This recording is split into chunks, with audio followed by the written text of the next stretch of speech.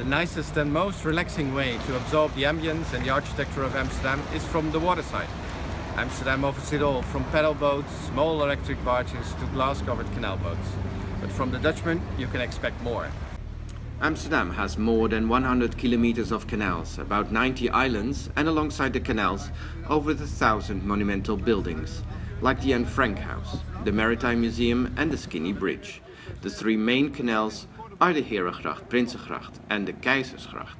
Dodged in the 17th century during the Dutch Golden Age, they form a concentric belt around the city.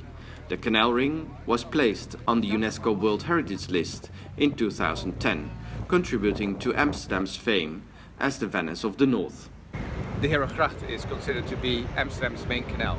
In the 17th century, all the rich merchants and all the important people like governors and mayors wanted to live on this prestigious canal.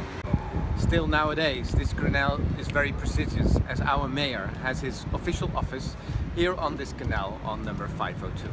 The Keizersgracht was named after the Emperor Maximilian of Austria. With a width of 31 meters, it is the widest canal in the city center. The Prinsengracht is the third and the outer of the three main canals in Amsterdam.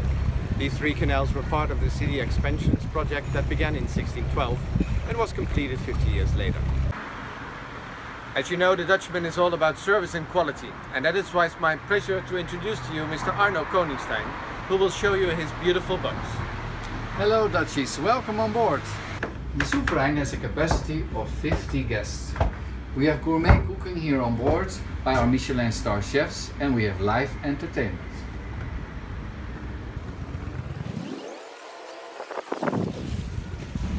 We are now on Salonboot Valentijn. This historic vessel has a capacity of 18 guests for a la carte dinners. The city really becomes alive when cruising the canals, whether it's in an open sloop, a romantic salon boat or a hop-on hop-off. Incorporate a relaxing cruise during your walking tour. Enjoy a high tea on the water or a progressive dinner, stopping at different restaurants to have the chef cater your food on board of the boat. For special occasions, the Dutchman can arrange a musical serenade on the water, a silent disco, a regatta, or even paddling on the canals. We hope you got a better idea of what Holland and especially the canals have to offer, and that it has inspired you to plan your next stay in Amsterdam. Get in touch and we will arrange a tailor-made program for you to enjoy all the amazing things the Netherlands has to offer. Hope to see you soon.